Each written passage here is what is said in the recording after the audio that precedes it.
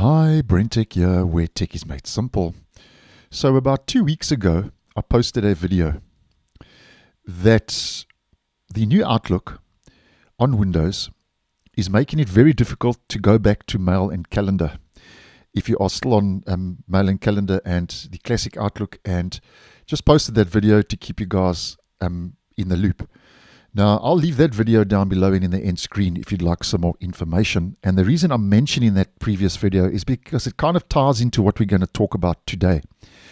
And that's that as of today, the 1st of August 2024, Microsoft has now designated the new Outlook as generally available, GA for short, and it's no longer in public preview for customers. And because of this, as an example, if we head over to the Microsoft Store, we can see now that Microsoft has removed the new badge from the app's icon and also the name. So it's now just Outlook for Windows, and the badging, where previously we saw that little new badge, that's also been removed. And it's just now Outlook. Now, what this means when it's become generally available, it doesn't mean now that as of today, the new Outlook is going to be replacing the old Outlook and the Mail and Calendar app. That's not the case. And I know this is going to be a little bit confusing, so I'm going to try and explain this as best as possible. Now, what this means basically is that the new Outlook, which is now Outlook, is still opt-in and is an experience that you can enable within the old Outlook, as you may well know, which is still just Outlook. So it gets a bit confusing, but nonetheless, that's more or less how this is all going about in true Microsoft fashion. Now, generally available also means it's ready to replace the built-in Windows Mail and Calendar apps. So starting with Windows 11 version 24H2, which is this year's annual feature update. And I have posted on this previously, and if I get my hands on that video, I'll also leave it down below and in the end screen.